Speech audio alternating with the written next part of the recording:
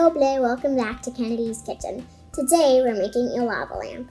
We were supposed to be making a snow globe, but it turned out to be a total bust. Let's introduce our materials. First up, we have vegetable oil, Alka-Seltzer tablets, food coloring, a plastic water bottle, and if you don't have this type of plastic water bottle, it's okay. I just think this one's the best one for me to use. And the perfect accessory for this project is glitter. First, I'm going to have my mom pour the vegetable oil almost to the top of the bottle.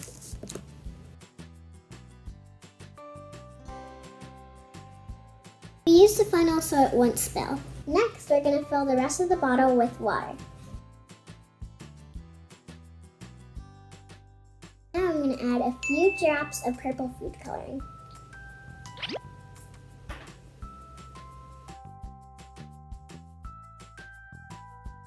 Now let's add some glitter. Now let's add our Alka-Seltzer tablet into our bottle. Let's see what happens.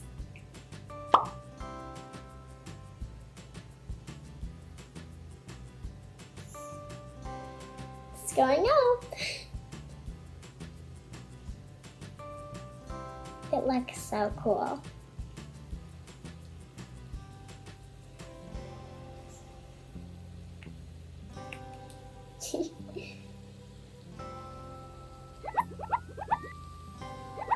Oh wow.